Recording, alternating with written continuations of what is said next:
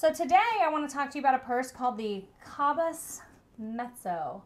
And the reason I'm going to talk to you about this one today is because I'm not sure I'm keeping it in my collection.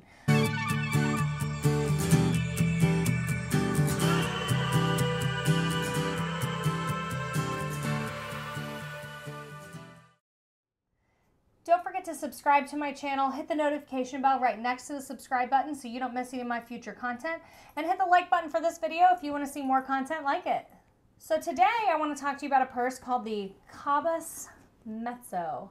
And the reason I'm going to talk to you about this one today is because I'm not sure I'm keeping it in my collection. This purse is no longer sold in the stores. You have to go the pre-loved route. It came in 3 sizes, and I believe they were the Cabas Piano as the smallest, Cabas Mezzo as the medium, and the Cabas Alto as the largest size. And that Alto is huge.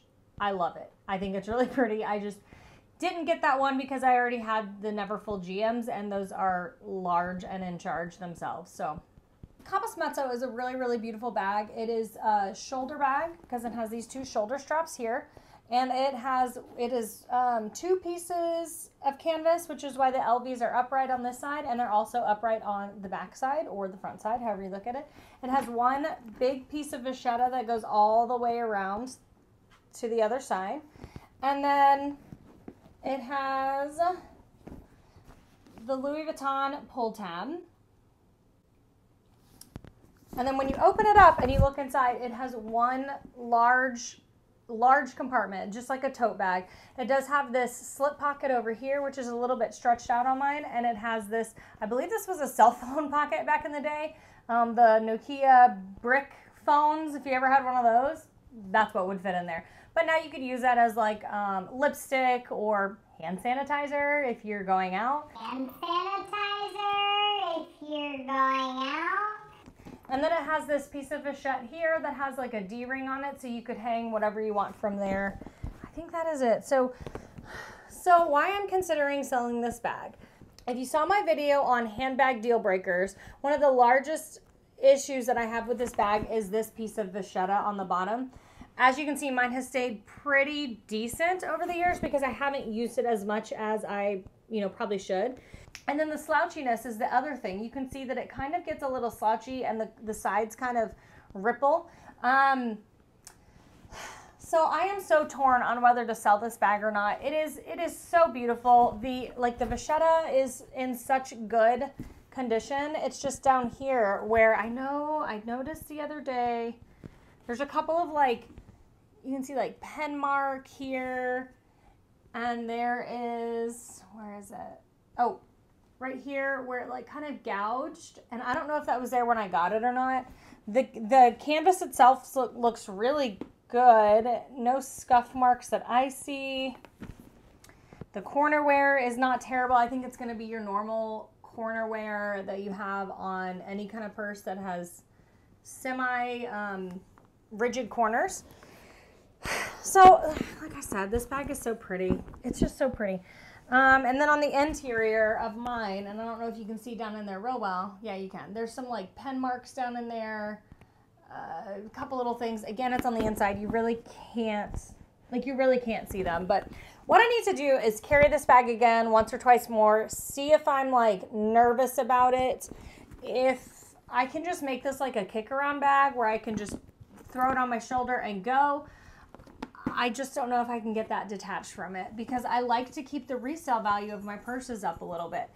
So this bag on the pre-loved market, I'm seeing it listed for anywhere between $450 and $750. The $450 one, the bottom of it looks moldy.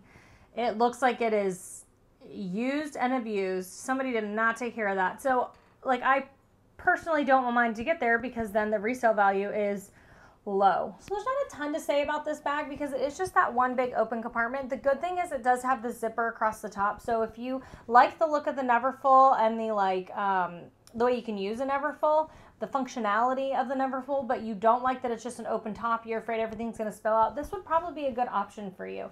This bag is really, really beautiful. It's really durable. The canvas is in really nice shape. It's squishy enough because it's old enough. Let me find the date code actually. So the date code on these, it's inside this slip pocket, kind of tucked into the corner, and this one says VI0036. So it was made in the 3rd week of 06. Let me show you that.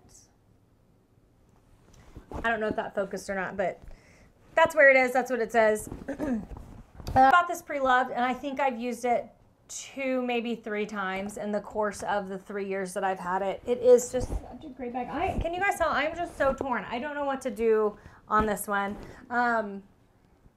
Just because of that vachetta on the bottom. I know Tiffany over at LV Lover said that she would be interested in this purse if I decided to sell it to give her first dibs, and I definitely would. But she had the Cabas Piano, and she said it's such a great bag. It was just too small. So I think that this like medium size really is the perfect size for like the purse that it is and the functionality to get with it. The Alto is so big and it's so pretty, but to carry, because you have that much space, and I tend to fill up all the space as much as I can. These handles get really heavy. I never experienced them digging into my shoulders or anything. It was just a lot. Like, it's pretty heavy. You want to say hi? Somebody just needed some attention. So the bag is really beautiful. I don't know if I'm going to sell it yet. I cannot make up my mind. I don't want to regret selling something and then wanting it back in my collection, though I do have my eye on another purse from Louis Vuitton that I've seen one on the pre-loved market, but there's actually, you mostly have to buy it new, and so I'm saving up for this purse. But there's just other, I'm kind of waiting to see if they come out with that. They only have it in the damier bin. I'm trying to wait and see if they come out with it in the monogram canvas, because it has different color handles. So if I did sell this one, the money from the sale of this would go towards my next purchase. I don't know what to do.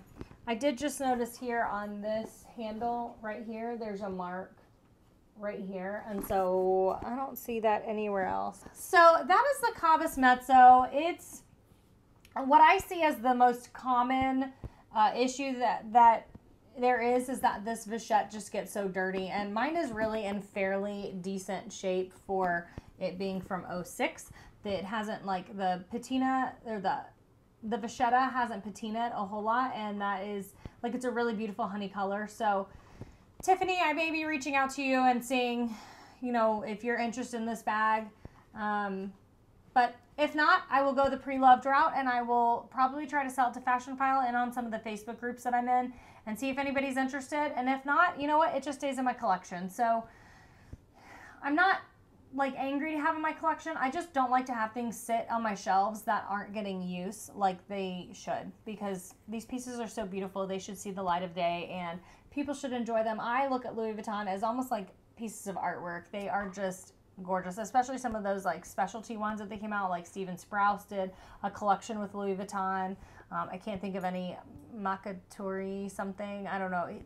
There's just so many. You've seen the like white canvas with the colorful print on it. You've seen the black noir canvas that has the colorful print. Those were all like collective things that were done with artists and people in the industry. So I think this purse is so beautiful. I think I am going to part ways with it. But if I haven't made my mind up by the time this video goes up, I will definitely put an update on here, or do like a small update on Instagram. So if you're not following my Instagram, go over there. I will link it down below, and I will put it right here so that you know exactly what you're looking for. Thank you guys for joining me today. I hope that this was informative on the Cabas Mezzo, kind of the things I like and don't like about it. But if you have any other questions that I haven't answered, feel free to ask them down in the comments below, and I will get back with you as soon as possible. I try to get back to every comment that comes in on my channel, but sometimes I think I miss some, and I have to go back and find those. So thank you again. I appreciate you tuning in today to hear about another luxury purse. Bye.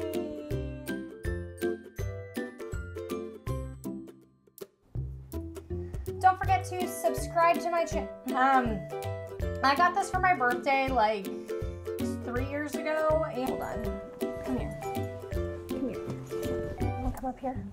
I'll be selling this one in the future. The Mezzo, it came in the Grande? I don't know.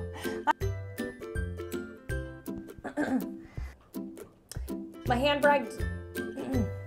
So the Cabas Mezzo and the monogram print